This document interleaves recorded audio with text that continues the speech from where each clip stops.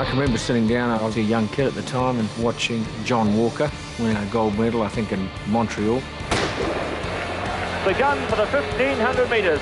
He was a legend and still is, and was expected to win, but a great thing about the Olympics is you can be the best in the world, clearly, but there's still that unknown about that one race. 1 lap to go this time, Walker moving. He just sprinted ahead at the end and won it. John Walker wins the 1500 metres gold medal.